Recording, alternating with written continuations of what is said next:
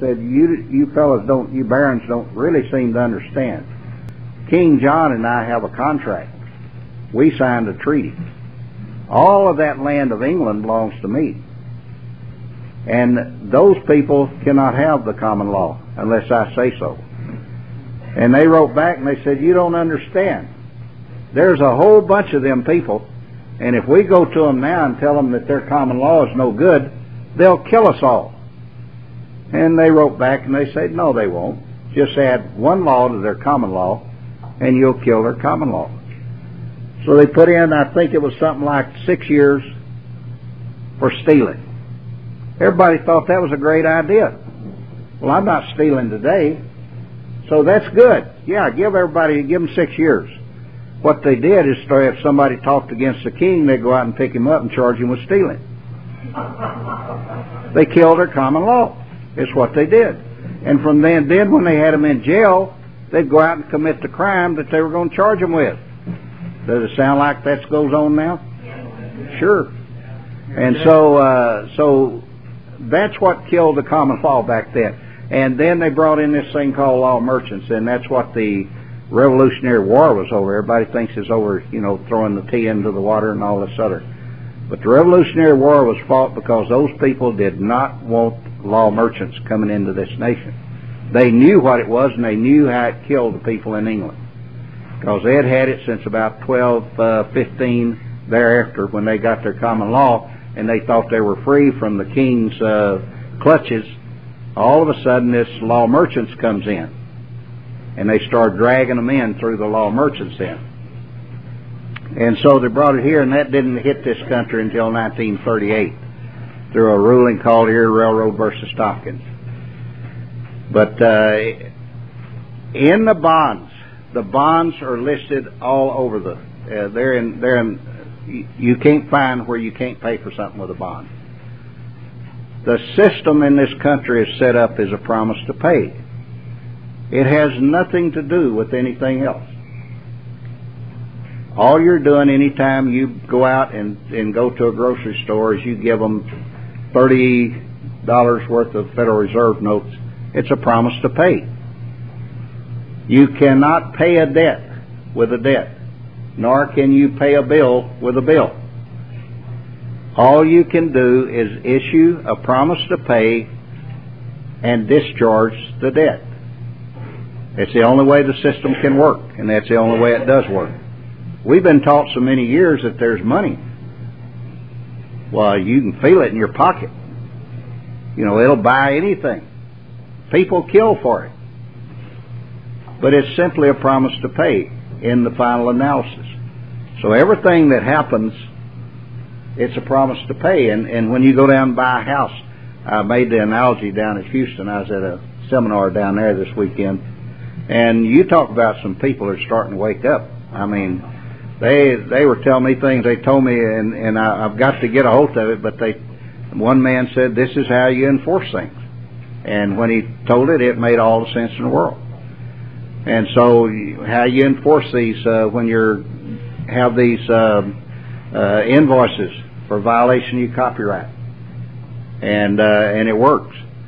So all of this stuff, and then the man was talking about the probate, and he was telling me about it, and I said, well, it sounds like he said is exactly what you're saying. What he's saying in there is nobody can make a legal determination for you. That's what the attorney said that time, that the woman that came to the class, she wandered in there.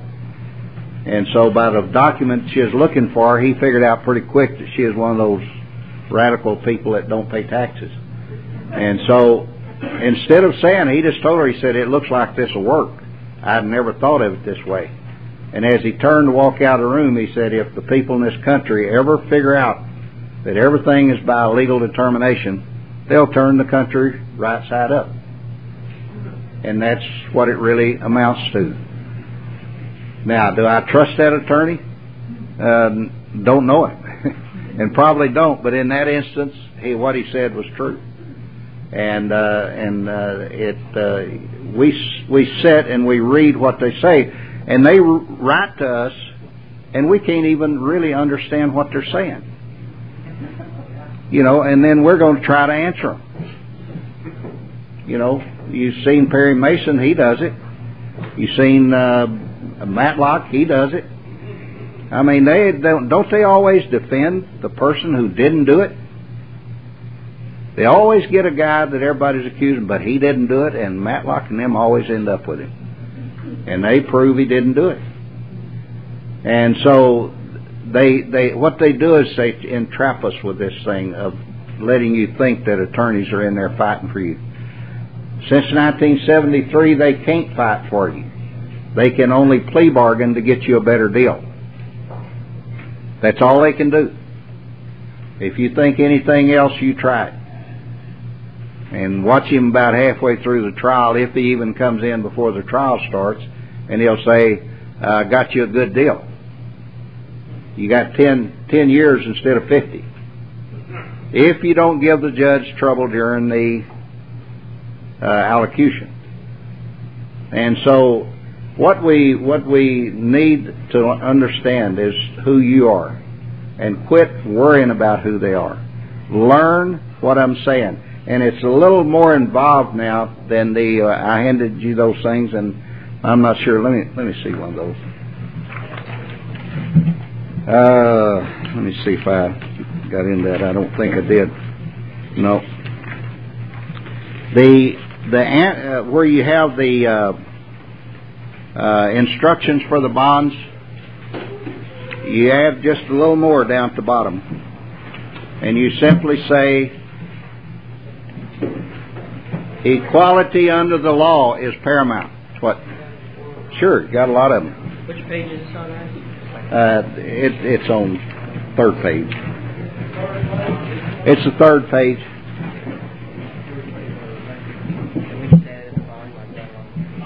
Oh, you put it over there. All right. Always include this phrase after this. When you have done this. What you want to do in there, instead of saying when you have done this, say send it to me within 3 days. Return the voucher within 3 days. The voucher is all of the paperwork that they have in their file. They're supposed to give that to you. Where do we put that? Huh? Where do we put that? This. Oh. This. Where do you put that right? After this. Huh? Okay, let me word it for you, and we'll see if we can get this down. I've got it down out in the car, but don't have it here.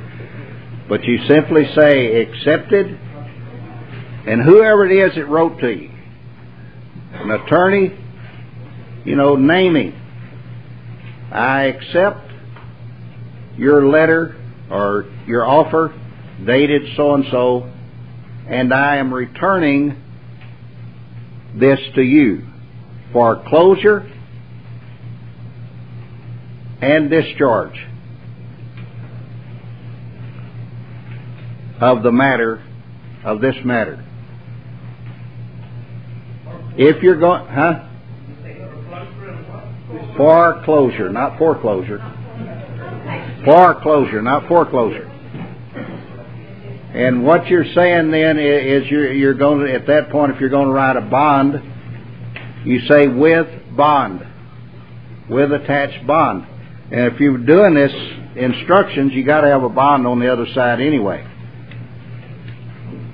So you're returning it for closure with bond, and then you say this bond is attached to the master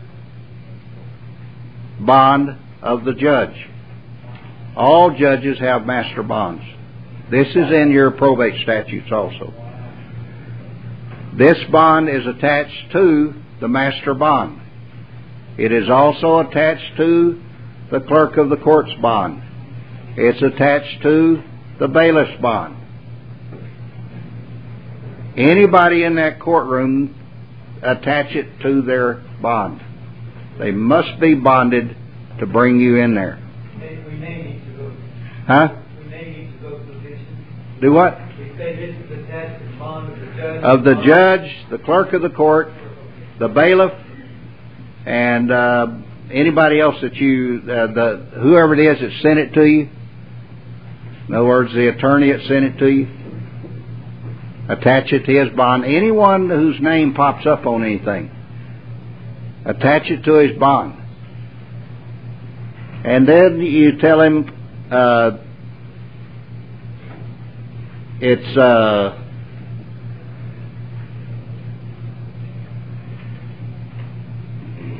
equality under the law is paramount. I am competent to handle this matter.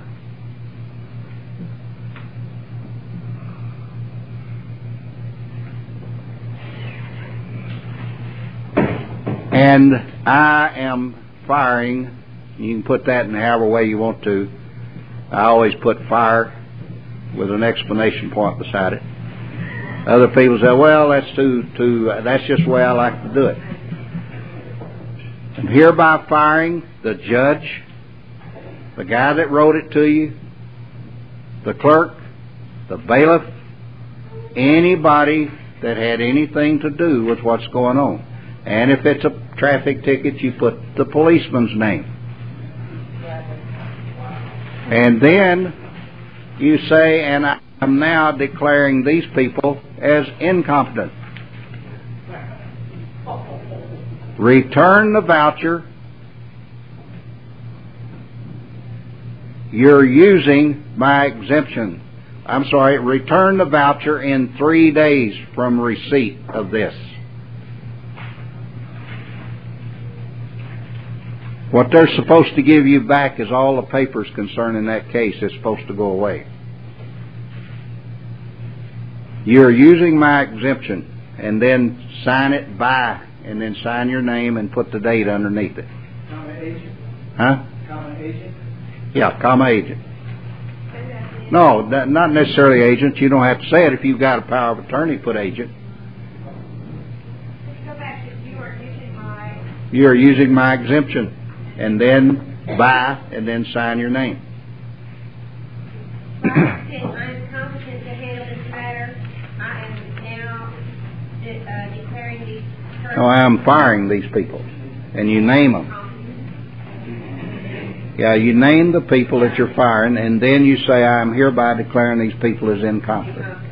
Now, what were we using way before this, way back when we used to use this, and it's called a negative averment. And you're saying the same thing in a negative averment. You're simply saying, I, your upper and lower case, am not a corporation. I am not a fiction. I am a natural-born living soul. Then the second part is, and that's what you're saying when you're saying equality under law, I am competent to handle this. That's what you're saying. The second thing is, and I hereby declare that XYZ Corporation, Judge so-and-so, Attorney so-and-so, and all these people, I hereby declare that they're corporations and they do not exist. And if you don't think that'll work, try it. It has. And what you're doing is you're firing all of them out there. You're declaring, because you can declare they don't exist. A natural living soul can declare a fiction does not exist. Had an interesting thing with Gary Graham when he was alive, and I love Gary. I used to work with him all the time. But Gary came to me one day and he said, I found where why 42s don't, Title 42s don't work. And I said, why is that? And he said, because people are not using the Supreme Court's rules. And I said, Gary, Supreme Court doesn't exist. And he said, they're the ones that make the rules. And I said, they don't exist. They make the rules. I said, Gary, you're not hearing me. I, Albert Rice McLeod, do hereby state that the Supreme Court is a corporation and it does not exist. You make me so mad, he said. But it's really what it is, you see. It's you knowing who you are, and since you created this monster, then you can also fire him. You can also declare he doesn't exist. If you declare he does exist, why can't you declare he doesn't exist? You think the Creator couldn't declare you don't exist? Poof, and you're gone. You fall off the face of the earth. Find out it's not round. It's square.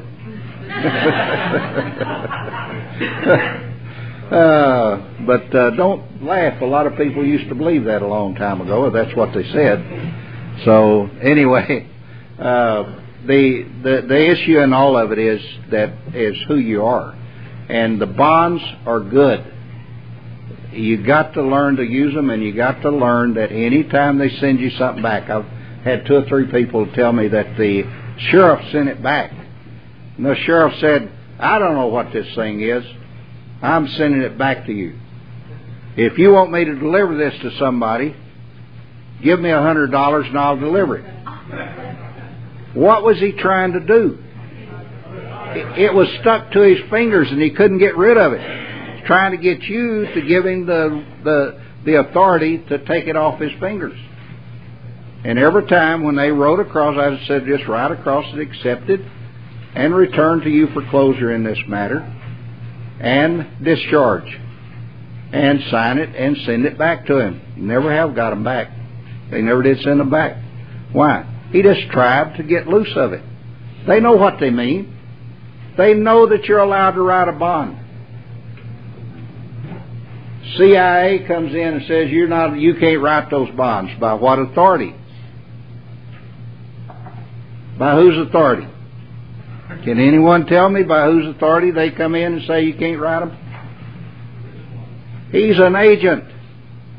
He's out of my venue and jurisdiction. What does he have to do with me? Number one, he's a crook. They control all the money all over the world.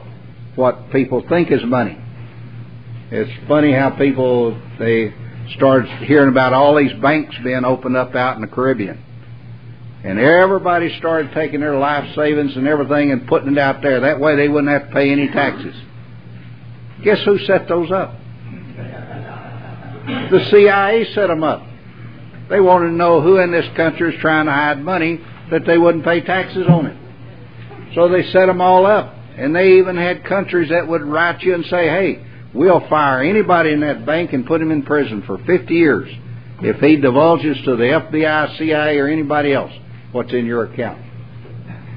You remember Switzerland used to be that way.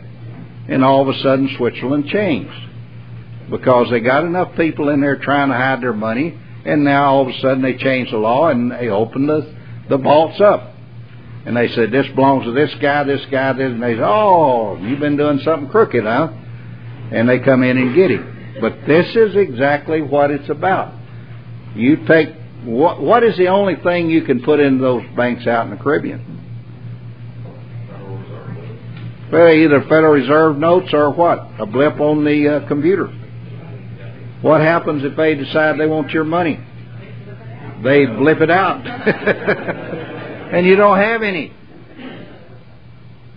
You're better off to take a chance with the Federal Reserve notes in your pocket than it is sending it over to one of those island deals. I'm telling you, too many people have lost their money. And we got into just about every island that you could ever think of. I've been into all that, of trying to find one. And we heard this same thing. Oh, we'll fire them. Well, we got the safest deal in the world. And it never did work that way. But we found, I didn't know, they got islands out in the Pacific, because they make lots of money off of that. That's how most of them exist. And guess who owns all of those islands in the Caribbean? The Queen of England owns them. And I was working for a man. He was going to get out of this thing before, what was it, year 2000, whatever that was. And he sold his business. He sold out, and he had this one island called the Republic of Dominica. It was just called Dominica. There's a Dominica Republic, and then there's Dominica Island, and he was going to go to the Dominica. So he had me while he was out running his business and selling and all that. I stayed in the office, and so he had me reading up on this Dominica. And he said, come in. I said, well, Jeff, I said, those things still, they're owned by the, oh no, they're not owned by the Queen. She gave them their independence in 78. And I said, Jeff, I said, it says right here that, yeah, they gave them their independence, but the Queen still owns them. You know, they train every president or whatever they have on the island, every one of them are trained in England at those 2 colleges they have there. And they're sent back to the island and they're put in as governor or whatever. And so he decided he'd take a trip over there. And he came back with a pocket full of their money. And he said, you're exactly right. The Queen owns everything. Her picture's on every dollar bill. Her picture's on every quarter, every half dollar. It's on everything over there. And I said, that was just a trick to let, just like they did us. Y'all are free, but don't let me catch you going 5 miles over the speed limit. See? And this is what they did to them. This is what they did to us. So the experiment they did to us has worked pretty well, so they put it into all their little islands. They did that. Most of them got into that situation about 78. Up until then, England just totally ran them. And the bonds are not statute bonds. This is what people don't understand about the bonds that have been written. This does not come from a statute. There's no statute that gives it its validity. It comes simply from a sovereign who is saying, I promise to pay you. Who are you to tell me I won't pay? Don't tell me I have bad credit. I have all the credit in the world. I can write you a promise to pay any day I want to. And it's just as good as another promise to pay. And so the bonds, that's exactly what they are. They're not a statute bond. It's in statutes. When you set stuff up in statutes, it's when the problem starts. Why can't you write a hot check? They have statutes that say if you write a hot check, you're going to jail. So you don't write a hot check. You're creating debt. The sovereign cannot create debt. He becomes a debtor, and a sovereign cannot be a debtor. He is always the creditor. He always has all the credit that anybody needs. We just have not been taught that. And by the banks, I made the allusion to the banker that, you know, you come in, you want to buy a $3,000 car. He sits across the table from you, kind of leans back with his hands behind his head, you know, and nonchalant, you know, he could care if you was there, or care less if you was there. But all of a sudden you're a business, and you come in there and you're going to run a $4 billion deal. Guess what side of the table he's on then? He's sitting right beside you with his arm around you. You know why? Because you're going to create a lot of credit for him. And so he's wanting you to think that you're important now. See, up until that point, see, we give the banker the credit for us writing the promissory note. Did the banker sign it? No, it's not his note, it's your note. The stupidity of us is we haven't learned to take those things with us. Because who supposedly borrowed the money from the bank? The straw man, the all capital letter guy. Who has signed that thing as surety? The natural living soul. Now, if you are the natural living soul, anything you sign like that, why wouldn't you immediately go and place a UCC1 claim against it? It's yours. It has nothing to do with the straw man. That bank has a hold to your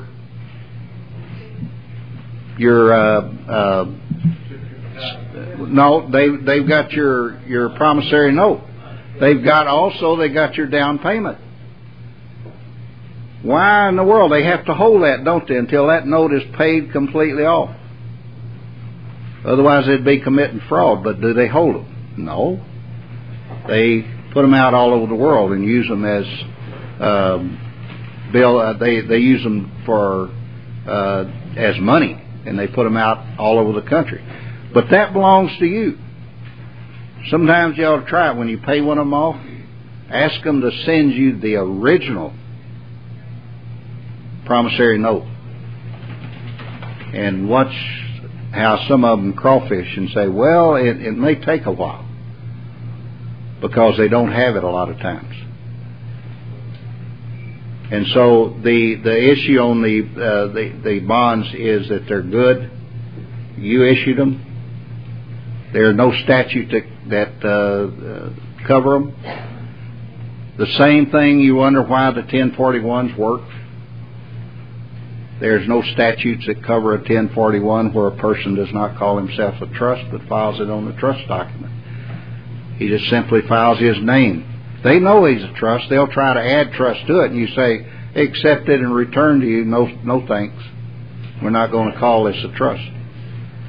And then you put the number on the side, the first two numbers, your Social Security number, and then put that out. You created your own number. Now, what will they write and tell you? Hey, let me send to you a EIN number. Accepted and returned. No thanks. You don't want them to get that document you filed in there under their statutes. And that's where they have a problem with that 1041. When you fill it out like that, if you check any of those trusts, you're going to find out that you come under statutes then. You never check one of those trusts. You don't tell them what kind of trust. You just fill it out. They know you do not owe taxes. And you're doing what they tell you. You're filing, so they can't come and say you hadn't filed. These things, and so the bonds work the same way. There are no statutes that rule them. I've had people tell me, well, statute so-and-so says that bond has to be this way and that way. Well, it would if it was under that statute, but it's not. And have a man in Houston that he's always using the law and all this, and I'm this other way, and he emails me. You know, by God, you're right about those bonds. We found it in the statutes. Well, good. You know, I didn't need it to verify it to me, but he uses statutes to verify stuff. I don't use third parties. If I don't use them, I don't have to bring any of them in. So when we understand the bonds will pay, will discharge any debt that you come across, because the government has made a promise. The Treasury will pay your debts dollar for dollar, and start calling them a debt and start discharging them. So all you can do with them is discharge. If you got any questions, write them on a piece of paper, if you would. Okay? Is there any, have you collected any? Let's start. Do you have any information on Native American automobile license plates? No. There's things going on with the license plate. Let me see if I can read it better with my glasses. May not say what I thought. Do you have any information on Native American automobile license plates? No, not specific information. There's a lot going on those. There's a man down in Houston that's really getting close to that, and he's really, and when he gets it done, I'll pass it on to you. Is someone here who has used the bond process to overcome the property tax issue? Yes? Yes? Yeah. You got it. Yeah, it works. And I'm telling you, I've been through it. And I go through it without the bond, and went through it without the bond. because it's a matter of keeping a third party out. Every time a third party would write, I'd just write back to them and tell them, I don't know who you are. You got to be a third party debt collector. I don't give you permission to get involved in my business. Never hear from them again. It will go in a whole circle and goes right back to the tax assessor collector. Is there one here who has had a levy or lien by the IRS removed using the bond? I don't know. I know they've been done. I don't know if there's anyone here who has done it.